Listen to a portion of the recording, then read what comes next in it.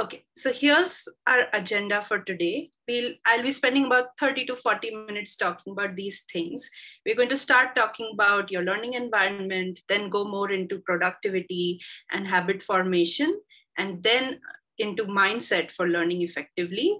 But that doesn't mean that we're not talking about working remotely, because a lot of the things that we'll be talking about from a learning perspective also apply to working remotely. But towards the end, we'll also focus about productivity in working remotely. And then hopefully we'll have about 15 or 20 minutes space open for Q&A. So without much ado, let's get started. So let's start with setting up your learning environment, which I think is one of the most important parts of setting yourself up for success to learn effectively remotely. So first of all, just because you're learning remotely doesn't mean that everything is remote. You are going to learn from somewhere, and that somewhere should be a dedicated space for learning. Research says that even though we are not going to the office or we are not going to the university, to have a dedicated space in your home for learning really helps with learning productivity. So if it's possible, it should be a separate room. It could be a home office space, or it should at least be a dedicated desk space in your home. It's highly recommended that it should be away from your bedroom where you sleep, because otherwise sleep is going to distract you from productivity. Or else, if that is not possible, definitely make sure that your desk faces away from your bed. That really helps in you mentally blocking out the space in your home, so that you know that when you're sitting on this chair and this desk, you're ready to learn. So it's very important to have a dedicated space for learning. Also, it's important to personalize this learning space. And what that means is turn it into a place that you truly love being in. Decorate it with what really means important to you. Like add a plant over there, or keep your favorite books in front. Or if you're somebody who really likes a clean and organized space, clean and organize it in such a way that whenever you sit in this space, it is all about you and you feel like you are set up for success. Moving on from there to the actual digital space where you will be working, which is on your computer, on your browsers, on your learning environment, it's very important that you even create some separation over there. We use our computers for a lot of things, not just learn and work, but also our entertainment. But it's really important that we can separate that digital space. So some quick pro tips on that are, if you use the Google Chrome browser, you can actually create separate profiles on Chrome. So you can have one profile for your personal work, and you can have one profile for your professional work. So that way, whenever you're in your professional space, you won't be distracted by anything that you do in your personal time. So just like you create separations in your physical environment, you can create separations in your digital space. And also, it's very important that before you get started, you really look into the right digital tools to set yourself up for success. And there's no cookie cutter solution or one solution fits all for this. Everyone aligns with different digital tools. So it's very important you do your research and find out what's out there and what really works for you. As I was saying, create a separate profile for learning on your computer operating system itself. If you're using Windows, you can create separate user profiles, or on your browser, to make sure you know when you're learning. Like I was talking about digital tools, you can look at tools like Evernote or Notion, which really help with note-taking and organizing your work, like daily planning, reflection on your work, journaling. Also, make sure you look at some really good calendar apps that help you set up your weekly routines, not just for yourself, but also for the people you learn with or work with. You can have shared calendars as well.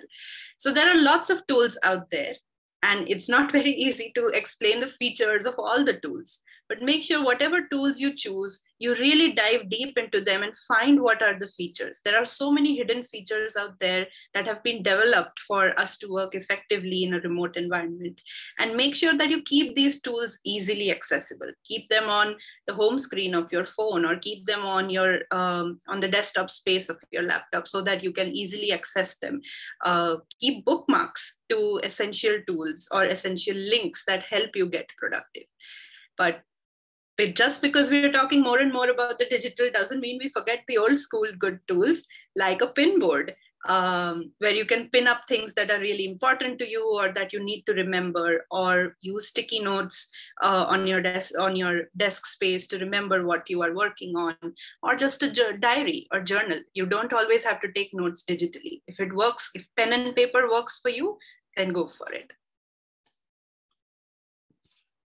One specific method I would like to talk about, which is not exactly a digital method. I don't know if you have heard about this, but it's called the bullet journal method. It was created by this person called Ryder Carroll, who actually, I think, was struggling with ADHD, attention deficit hyper disorder, where he was a highly productive person, but he really found it hard to focus on everything at once. And it's a huge misconception that those with ADHD cannot focus on one thing. Sometimes it's actually that they're focusing on 10 things, and it's making things hard for them. And these days when working or learning remotely, even we are doing more than one thing at a time. We are probably taking care of our family or our children, while also sitting in our space and trying to learn. So the bullet journal method is actually a journaling method, which really helps you become more mindful with your productivity. It helps you track 3 things especially. What have I accomplished so far? What do I need to do today? And what goals am I working towards in the future? It's like a culmination of your past, present, and future to help you stay mindful. So we all set goals whenever we are learning or working, and goals are important for a direction. But it's the systems that will actually help you make progress towards your goals. So do explore this method called the bullet journaling method. Disclaimer, if you Google for this on the internet, you will find some very creative and colorful bullet journals, because the practice has really evolved in that sense, that people just not only journal, but they have turned it into a creativity practice. So if that is your calling and you like colorful journaling, go for it, but it doesn't mean it has to be that way. If you look for what Ryder Carroll himself does in his bullet journal, it's a very minimal setup, and you'll see that it really helps with productivity. So with that, moving on to what is productivity and how do we get productive? So the first and most important thing about productivity is to make sure that you are able to declutter your mind. Till your mind is cluttered and worried and stressed, you will not be able to get into a productive space. So it's very important that you get rid of your stress, you get clarity on what you need to do, and you establish a sense of control. Big things, but how do we do this? You might be wondering. So it's all about self-reflection in the end. The best way to declutter your mind is to understand your mind. And that means to really ask yourself some questions like, what is my preferred learning style? Some people say they are visual learners. Some people say they're auditory learners. Some people think they are kinesthetic learners. They like to get things done with their hands. So everybody has a preferred learning style. When it comes to learning remotely, some people love reading blogs and tutorials, whereas others don't have the attention to read, but they would love to watch a video about the same topic. So it's all about trying different things, asking yourself, finding out what is your preferred learning style. Along with that, what is the best time of the day when you feel focused? That's very important. Some are early morning birds, the 5 a.m. club folks, and some are night owls who really get at it probably after 10 p.m., 11 p.m. So no judgment there. There's no right or wrong, but you need to know what is the best time of the day where you feel the most focused. Also, how long can you stay focused? Some people can really dive into deep learning and deep work. In their most productive time, they can probably be at it for 2 hours, 3 hours at a stretch. But some people find that after 20 minutes, they lose their attention, which is totally fine. You need to know who you are and what works for you so that you are never pushing yourself in a direction that does not make sense for you. Along with that, what brings you joy and what makes you calm? Both are very important when you're learning. You need to enjoy what you're learning, and you also need to be calm when you're tackling something very difficult. So some people like to meditate, some people like to pray, some people like to listen to music. You need to know what works for you to get you in a calm space so that you're ready for learning. And most importantly, when do I need a break? Nobody can learn forever. You need to know that if you need a break in 20 minutes, you need a break. But if you can go on for 1 hour, you take a break at 1 hour. But you end of the day, it's all about what works most for you. That is what helps in decluttering your mind. Secondly, when it comes to learning, there's so much out there to learn. What do we learn and what do we not learn? That's when bucket lists come in. Of course, nobody can learn everything out there. So it's really important that you create a bucket list of what matters to you. And not an endless bucket list. They say 3 is the magic number. Start with the top 3 things you really want to learn in the next 3 months. And one of them could be really related to what you already do or what you already are studying, so that it isn't the most challenging one. It is more of an easier one. So let's say you're already studying coding and you want to learn a particular programming language. Then one of them or 2 of them should be something different from what you're already doing, so that you're able to push your brain in further directions and expand your thinking and knowledge. So going with the same example, maybe you're a coder, but you want to learn a new dance form. So completely different from what you do. So try to make a list of top 3 things that matter to you and look at it from the perspective of how will this help me? What will this enable me to do? Am I enjoying this? That one is very important, because often when it comes to learning, we fall into the trap of peer pressure. Just because our friends or our family or our colleagues are learning something, we think we should be learning it too. But is this going to help you? Is this going to bring you joy? If not, then you don't need to do it just because others are doing it. So these reflecting questions are very important. Also, when you have made up a list of learning things, you need to prioritize them. What will I tackle first? And what is the ideal timeline for this? That's about self-accountability. You need to set a deadline for yourself so that you are accountable to yourself to check off the items on your bucket list. Moving on from there, and as we talk more and more about productivity, I hope you all have either heard of or felt this flow state. It's, when you really feel in the zone, you've sat down to study something or work on something, and you've just completely lost track of time. You don't even know where you are anymore. You are so focused and so into what you're doing. This is called flow, and this happens to everyone. And if you look at this graph here, it explains very well when flow happens. So they say that if your skill level is proportional to the challenge at hand, then you will feel flow. Versus if your skill is higher than your challenge, you will end up feeling bored. So let's say I get a very seasoned football player to just kick a ball on the wall. He or she is going to feel bored, right? Because their skill is much higher than what the challenge is. Versus if I get somebody who knows nothing about football to suddenly do a crazy headbutt goal post, it's very tough for them. It will make them feel anxious. So whenever you sit down to learn something, and you will be challenging yourself as you grow through your learning journey, always try to see, is my skill growing with the challenge? And is the challenge growing as my skill is developing? As long as you can keep these two balanced, whenever you sit down to learn, you will see that you're getting into that flow state. This one's a funny one. You might be thinking, what? Productive procrastination? They said procrastination is bad. But here's the honest truth. Nobody can stay motivated and productive at all times. That's just Superman, and nobody is Superman.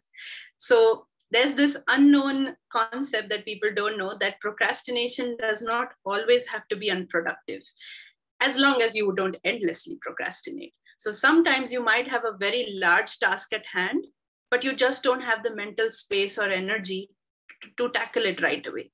So during these times, you can still push yourself to do some other low priority or low productivity tasks. One very easy example over there is, let's say I have to write a project report, but I just can't get to it. Okay, I'm going to clean my room, or let me go do the dishes, or let me go help my kid with his homework. So it's not exactly the task that I need to do, but I'm still not procrastinating by doing something completely unproductive, like spending time on social media or just lazing around. So what this does is, in the back of your mind, you still know that you have a high priority task at hand. And because you're still doing other important tasks, even though low in priority, it helps you stay focused and it prepares you to get over that procrastination. So let's say you're done with doing cleaning the room. It's so clean and organized now. You'll feel like, okay, let's get to the task. Let's get it done. So whenever you're feeling unmotivated, unprepared for a high task, you can always try and do productive procrastination. But make sure you're not procrastinating endlessly, because end of the day, you got to get that task done. So that's pretty much it on productivity. But moving on from there, I really want to talk about habit formation, which I think is very essential to learning and working. First of all, understanding habits and our habits. So I don't know if you've read this amazing book called The Atomic Habits by James Clear. It's really changed my life and a lot of people's life out there, I believe. So he says that success is not a once in a lifetime transformation. It's not that something suddenly happens to you and you change overnight. It's actually the product of daily small habits, a buildup of those. So to understand our habits, you will notice that all habits follow this common loop called the cue routine reward loop, or the cue routine reward cycle.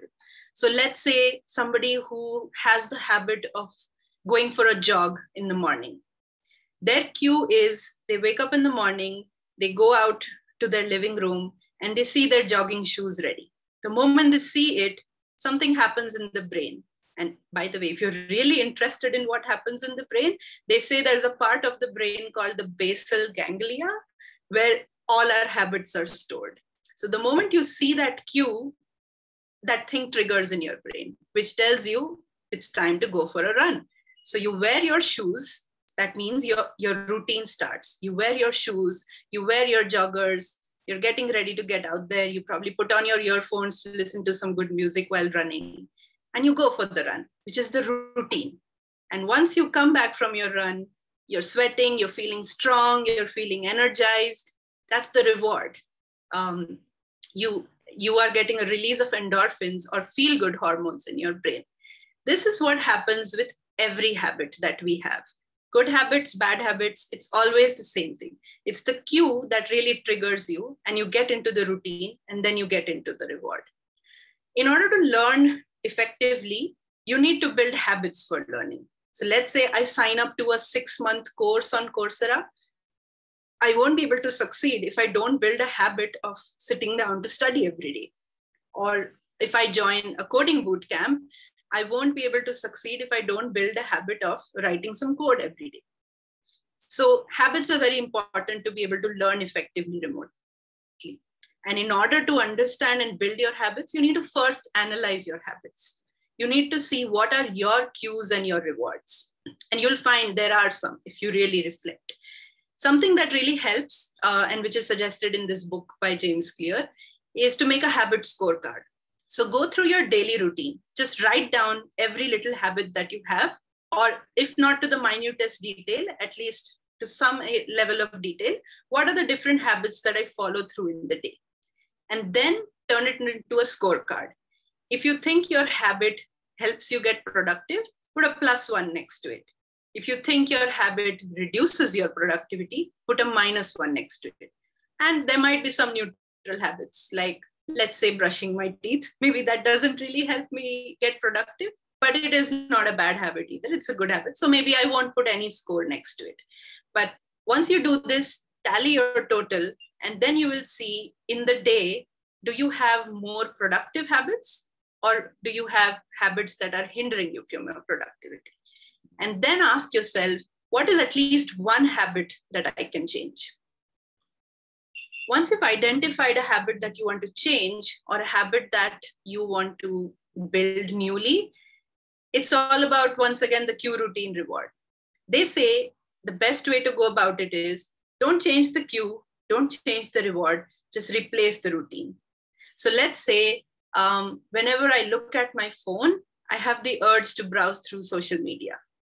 So I can't throw my phone away. I can't put the cue out, right? I'm always going to have that cue there. But what if I replace it with a different routine? Whenever I look at my phone, how about I go to my favorite blog site and read the first blog post over there? And I'm learning something new there. So let's say I'm trying to learn about design. So maybe I can follow good design bloggers. And whenever in the day I'm looking at my phone, I open those blog posts and I read a new blog. You will see that at first it is difficult, but as you keep forcing yourself to do the different routine, you will still get the same reward that you used to get from your earlier poorer habit. That's how your brain recalibrates. Another way to do it is try habit stacking. If you already have one really good habit, add on your new habit to this existing habit. So let's say let's go with the running example again. I really like to go for a run or a jog every morning. How about while I do that, I listen to a podcast or I listen to an audiobook. So I'm building a new habit on top of an existing habit. I know no matter what, I'll go for a run. But if I force myself to also listen to audiobooks during that time, I'm making a new habit and making the most of that time. And if it's really hard to find what's a good habit to put me into that productivity mindset, they say one habit is the hero habit, and that is to make your bed every morning. No matter what, no matter how you're feeling in the morning, good, bad, productive, unproductive, anxious, or excited, make your bed the first thing every morning. This is one task that each of us can accomplish in less than a minute. And because you do that, that accomplishing feeling at the start of the day sets yourself up for productivity. So to conclude about habit building and habit formation, it's all about a healthy balance between motivation and discipline. Like I said, nobody can be motivated all the time. When you're motivated, you know you'll kill it. But on days when your motivation is not with you, because you have built your habits, discipline is your best friend. That will come in and take the place of motivation. So with that, let's move on to a little bit more about the mindset and approach and the kind of thought process you should have for learning effectively. How many of you have heard about this, the fixed mindset and growth mindset? I think it's a very popular concept. So they say that a growth mindset is quite a lot of you. Great. So they say that the growth mindset is what you really need to be able to learn effectively. So here's the differences. Somebody with a fixed mindset believe that intelligence is static. It's something that you are either born with or not born with, and it cannot be developed. And if you're trying to develop it, you probably want to look smart. But those who have growth mindset believe that intelligence is like a muscle. You can grow it. And it's important to have a desire to learn as you go ahead in life. In fixed mindset, people avoid challenges. Growth mindset, challenges are the most welcome thing. Fixed mindset, they give up easily. Growth mindset will, because they embrace the challenges, they won't give up. Fixed mindset people, whenever they see a challenge, they always try to calculate the effort that will go into it. And the moment they see it's a lot of effort, they're like, no, that's not for me, not fruitful. Whereas growth mindset people always look at effort as a path to mastery. And in that effort, they look for feedback. They try to learn from others. Whereas fixed mindset folks, if you give them feedback, they feel threatened. They feel like you are saying something bad to them. They feel threatened by others' success also. But in growth mindset, people are inspired by others' success. They want to be like their role models. So your brain responds to, it's kind of like exercise. So just like if you start doing strength training today, you know what happens? First, your muscles break down because you're trying to do something totally new that your body is not used to. But then your muscle protein builds up again with much more strength to tackle that challenge that you gave to your body in the first place. It's the exact same thing that happens with the brain. When you try to challenge it, to learn something new, to try a new challenge, at first it will break down. You will maybe get a headache, or you'll feel like I am not getting this. But you have to keep at it, because then your neurons will connect. You will get a flow of hormones into your brain. And it's the exact same thing that happens in muscle building. And one really easy tip to start getting into a growth mindset is that for any negative words, for example, if I'm saying, I haven't been able to run for 5 kilometers at a go. Instead of saying I cannot or I have not, try to add yet to it. I haven't yet ran for 5 kilometers. And then you'll see you automatically have the urge to say, but I will try, but I will get there, but I will learn. So just adding that one word to your language will really help yourself to get into a growth mindset. Another area around mindset or more of psychology, and this really happens while learning, is whether you're in a focused thinking approach or a diffuse thinking approach.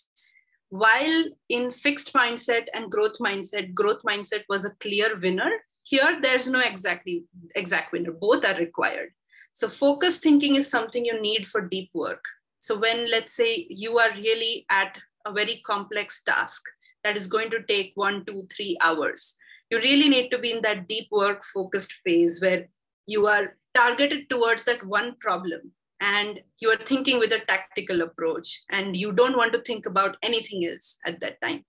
But in other times, depending on the challenge at hand, you will see focused thinking doesn't work. Often it happens, even when you're doing focused thinking, you reach a point where you can't solve the problem anymore. But then you go for a shower or you go for a walk or you just go to play with your pet and suddenly the answer comes to you. That's diffuse thinking, where the thing is still in the back of your mind, but you're not forcing yourself to narrow down it. You're thinking about more things at a time. And that's when strategy uncovers itself. So based on the type of learning you are doing, you will always have to understand, is focused thinking right for me or is diffuse thinking right for me? So I have been talking for quite some time now. I'll try and do this quick activity with you.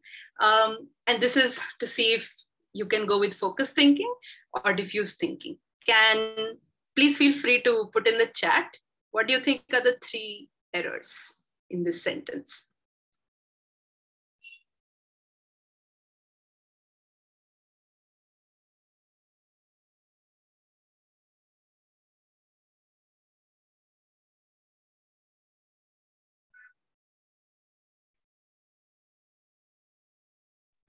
Laura, do you have a question?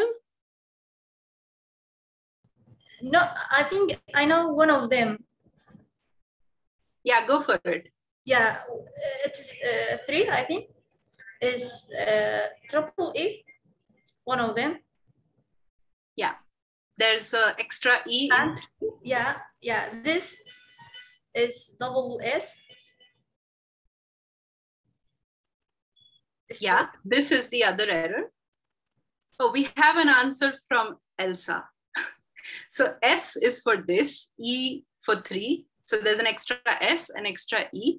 But the third error is that there are only 2 errors. There are actually not 3 errors. So the meaning of the sentence itself is the error. So this is what is the difference between focused thinking and diffuse thinking. So when I really tell you to look into this sentence, I give you a challenge at hand. So you started focusing on it. And most of you, those who really focused on it will, of course, get those first 2 answered. But the third one happens only when you let go, take a back seat and look at it. That's when you catch the third error. So that's the answer to that. There's no clear winner between focused thinking and diffuse thinking, but you need to know the which one is required. Yeah, if you have any questions, please feel free to put them in the chat and we look at that towards the end. So to close out on learning, there's some few more points, like don't forget that the brain needs rest. Sleep is essential in learning. You can't learn all the time and not give yourself some rest. So going with the exercise example again, if you're doing strength training, but you don't take at least 2 days of rest in the week, your muscles will not develop. You will not get fit. So just like that, make sure you really prioritize sleep and give your brain the rest that it needs. Another approach is while learning, think about chunking and recalling. So depending on the topic that you're learning, try to chunkify the information into meaningful groups. And while you're doing that, also think about recalling. So don't try to just reread the thing again and again. But while you're reading it, while you're watching those videos, while you're doing those assignments, try to recall what you are learning. So as you do that, going through it, you're pushing your brain to think in different directions. One is to group information and the other is to retain information. So when you do this, you really develop your learning journey. Some other approaches are for heavy tasks, try deep work and deep rest.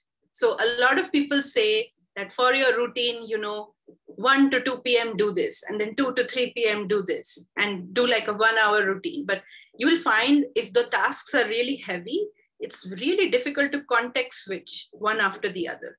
So for heavy tasks like that, it said, go into deep work. So let's say Thursday is your deep work day, just dive into it, focus on that big task. And then deep rest means don't think about that for another 3 days. Take complete rest from that task. So that really helps for heavy tasks. I don't know if you've heard about the Pomodoro technique, which applies to similar, it could be applied to heavy tasks or small tasks. And it's kind of like, I know I'm going with a lot of exercise examples, but like high interval intensity training, where you do an exercise for 8 reps, 10 reps, and then you take 10 seconds of rest. And then you again repeat it for 8 reps, 10 reps, and then you take 10 seconds of rest. Similarly, they say that set a timer of 25 minutes and focus on the task. After 25 minutes, take a 5-minute break. Don't think about the task. Then again, set a 25-minute timer. This is what's the Pomodoro technique. When it's about deep focus sessions, they say that music really helps activate your brain. And by that, I mean the right kind of music. And for everyone, that's different. You need to identify what works for you. Some people really like to listen to Mozart and they get into a deep focus space. Some people like to listen to psychedelic music or piano. It depends on what you like, but see what really helps your brain to get into deep focus. And after a deep focus session, find what helps you meditate. And by meditate, I don't always mean the mindfulness practice of meditation. That works for some people, it doesn't work for some others. But there are different practices that help you get into a meditative state. So it's very important that you identify that whole thing about joy, calm, and focus so that you can dive yourself into a deep focus session and come out from a deep focus session. Also, it's very important to learn on the go. Like I said, by running, listen to podcasts, audiobooks, and most importantly, don't forget to take care of your eyes. Take a break from the screen if you're learning endlessly remotely. Some other important things about learning are learning in a community.